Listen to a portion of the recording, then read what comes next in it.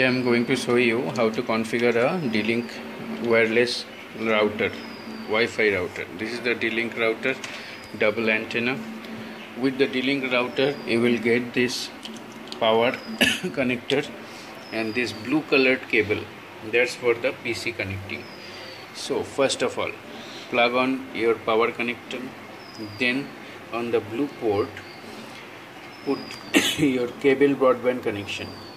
Cable broadband connection or any kind of modemless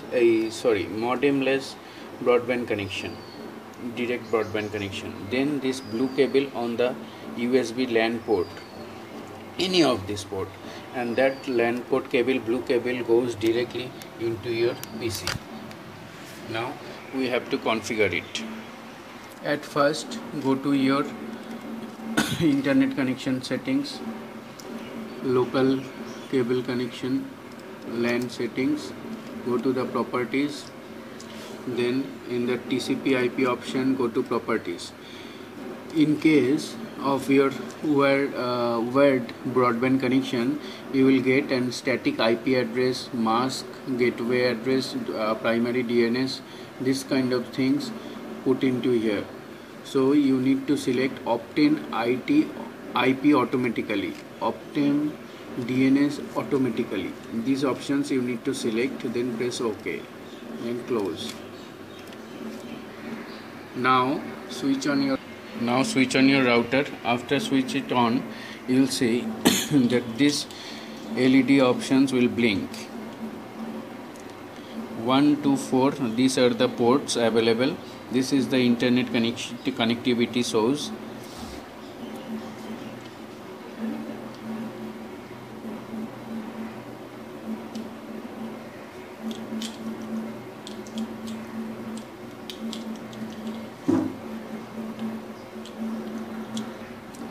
Now to set up your router, open any browser.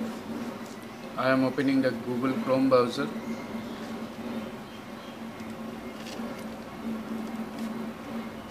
After opening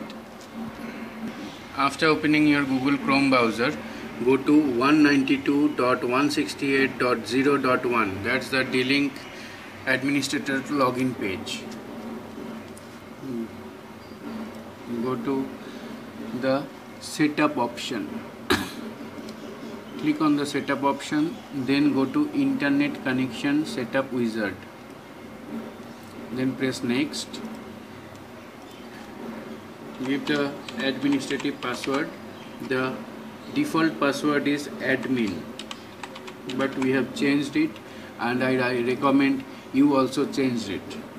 Select your time zone, then press next. This is the main page.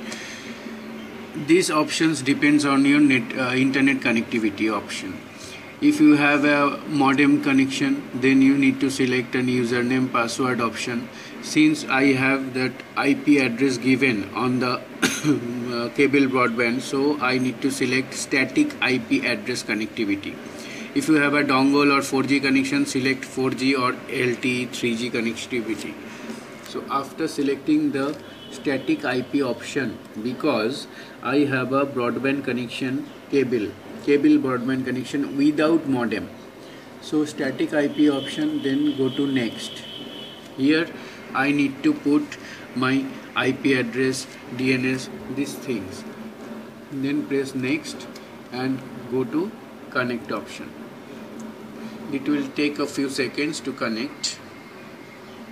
See, after getting the proper configuration, your D-Link option will show internet online. You can see it, internet online.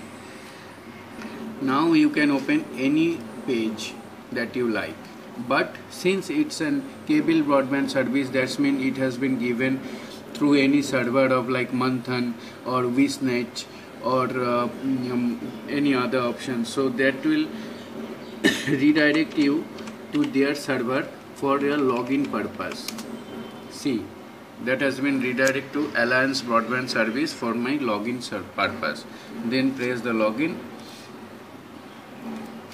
and now your internet is on. Look, your web page is working. Now check one thing on your router, that after proper configuration and your internet connectivity is on your desktop, you will see that your router will show you this globe option is blinking. That means your internet connection on. That's the right signal is blinking. That means everything is fine. That's the wireless router Wi-Fi option. That means you can now connect your tab, mobile or laptop to Wi-Fi. And the number 1 port is active because we have put the LAN cable on the number 1 port. That means everything is working fine now. So I hope you have enjoyed that configuration process of D-Link Wi-Fi router, and your internet is on your D-Link. Happy login, happy browsing.